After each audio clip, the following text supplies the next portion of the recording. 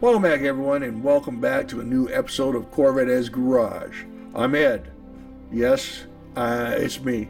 I'm hatless today. Want to be one of the rare times you do see me without a hat. And let me explain to you, give you a few reasons why the channel even exists. As a young lad at 16 years old, I realized I was a car enthusiast. At some point, I picked up a 1966 Riviera. That's this one right here.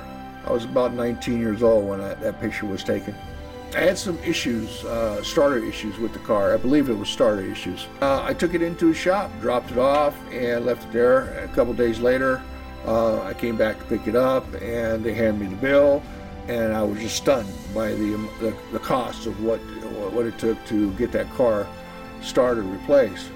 And that started the venture of becoming a mechanic for my own stuff. Okay, and then of course it evolved into working on motorcycles. It just went on from that point on. So the channel exists for a few reasons: to help somebody learn how to work on their own vehicle. It's not that hard to work on their bikes, to work on their cars, to try to save you money, because I feel that the shops out there, those guys are not into it because they're enthusiasts. They're into it to make money, and they will take as much money as they can from you if you let them. So hopefully the videos that I produce will actually, and the stuff that I work on will actually help you work on your own vehicles and save you money. And this is my way of giving back to the community. That's why the channel exists. And I have to be honest, 2022 was not a good year for me. I was recovering from back surgery, major back surgery, where they opened half my back up and installed 12 inches of rods and pins, and worked on the disc. I was struggling with producing the videos. I was struggling with working on the car, on the Vette.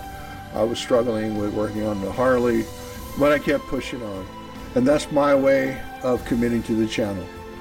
So if you've been dropping in now and then and haven't decided that you want to subscribe, well, now you have a good reason to. And do me a favor, hit the like button. That tells me that you're getting something out of the video and you want to see more of them. And feel free to comment and share. If you have a question, throw a comment in there. If I don't have the answer, I'll do my best to find you the right answer.